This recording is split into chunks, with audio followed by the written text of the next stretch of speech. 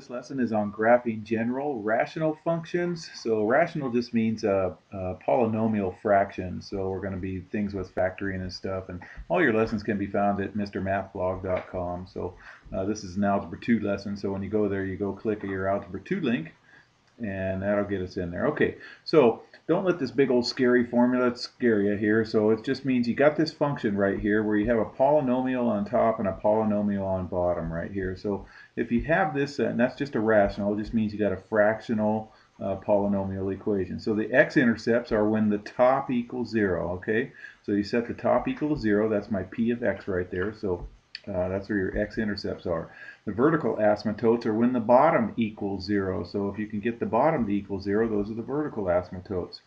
And the graph has at most one horizontal asymptote that are determined by the degrees. Okay, the degrees are the numbers that go with the x's on top and on bottom. Okay, and if your top degree is less than the bottom degree, then your horizontal asymptote is always y equals 0. I have an example of that.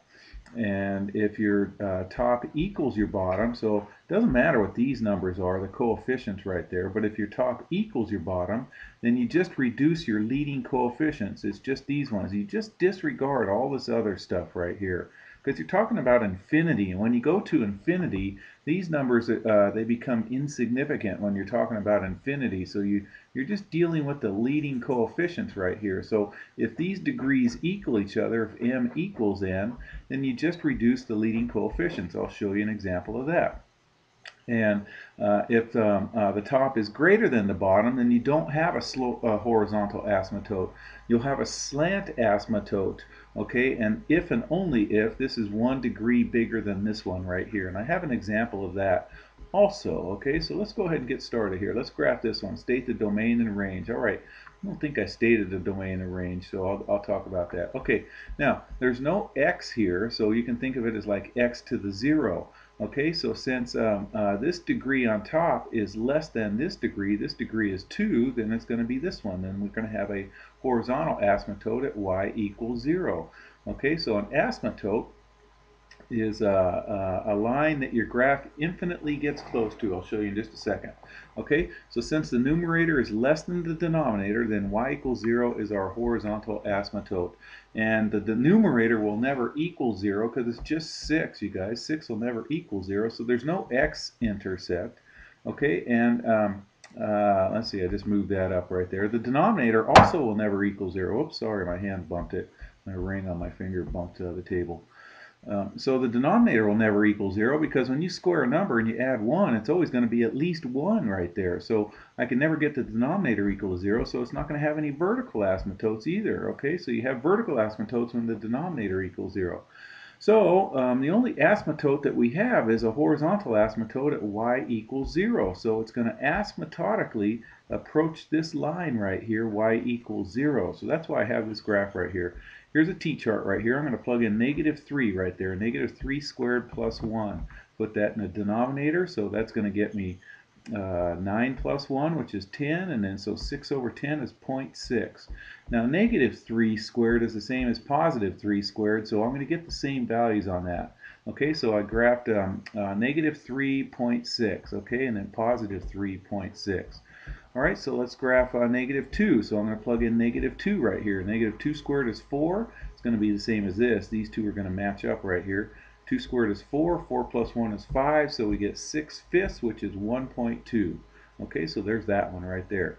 Okay, -1 squared is 1. So 1 plus 1 is 3. So I graphed there at 3. And then 0 squared is 0. 0 plus 1 is 1. 6 over 1 is 6. Okay, so it's going to be a graph that, remember, asymptotically, it's going to flare down. It'll infinitely get close to this asymptote right here, but it'll never cross it. And then it's going to go up here.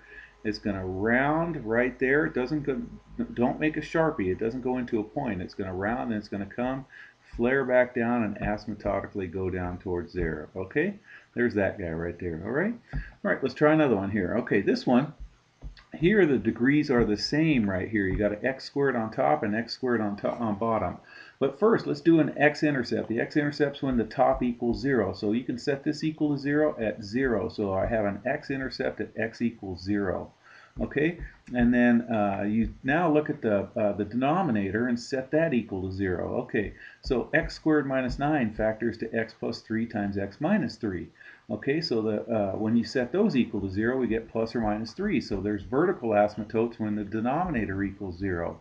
Okay, so my graph is going to asymptotically go through there. Now, it's either going to do, when it's doing something like this, it's either going to be, let's see, does it have, oh, and then the horizontal asymptote, you guys, the horizontal asymptote, since these degrees are equal, then I just focus on these leading coefficients. So the horizontal asymptote is going to be y equals 2 over 1.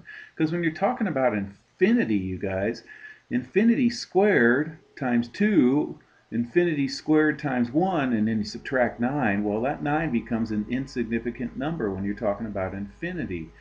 Okay, so you're always talking about infinity when you're doing these graphs and asymptotes and stuff. So this minus 9 goes away, and so you get 2 over 1, which is 2, so there's a horizontal asymptote at y equals 2. Okay, so we look at the degrees to get my horizontal asymptote right there. All right, so it's either going to look like this and go here and here with the horseshoe going like this, and I know that's probably what it's going to be because of that point right there from my x-intercept, or it would be a horseshoe going up here and you'd have them asymptotically going towards there. Well, let's make a t-chart, you guys, and I know it's at 0, 0, so plug in -5 right there. 2 times -5 is 25. Over 25 minus 9, I get 3.1. So at x equals -5, which is way over here, I get 3.1, and same with positive, okay? So now I can get a real general picture right there. So there's, when I plugged in x equals -4, I get 4.6, okay? And then you can kind of see what's going to happen with that right there. And then let's do these guys right here. Let's do -2. It's probably going to be somewhere down here. So when I plug in -2, okay, -2 squared is 4. 2 times 4 is 8.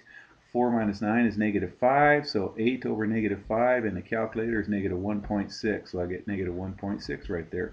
So there's my horseshoe. It's going like that. So there's that graph, and it asymptotically goes towards the asymptotes. It'll infinitely get close towards those asymptotes right there. All right, let's try this one here. Okay, now I'll do this at the end, but I have a vertical asymptote at x equals 2, so there's going to be a vertical asymptote right here.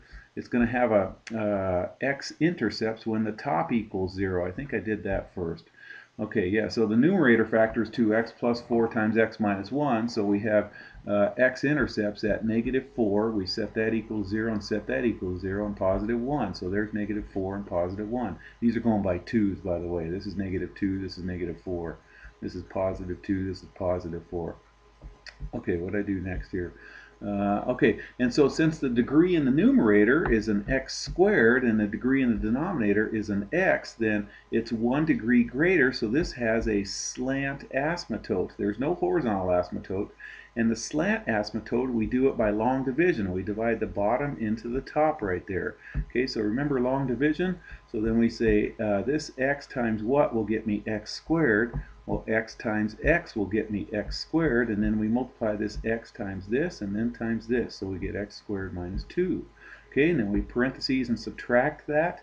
Okay, so these guys cancel, x squared minus x squared. 3 minus a minus 2 is 3 plus 2, so it's 5x.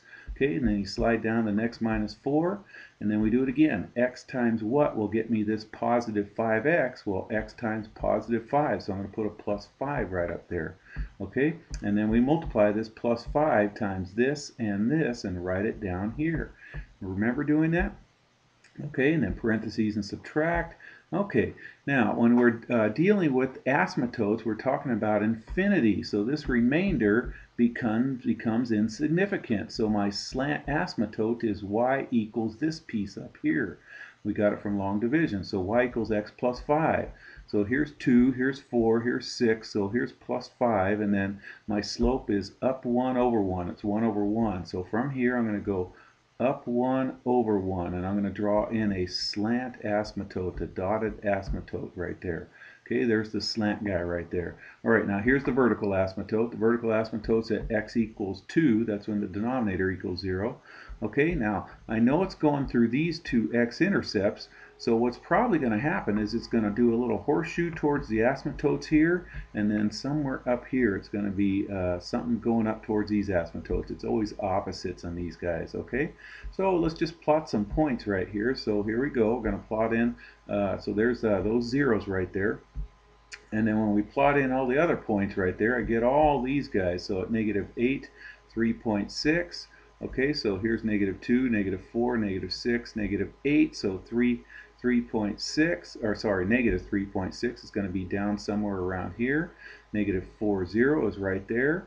Here is 0, 2 is going to be right there. So can you see it kind of going up and over right there? Okay, and then graph the ones on top also. And so it's going to be a graph that kind of looks like that. All right, I hope that helps you guys, and take care.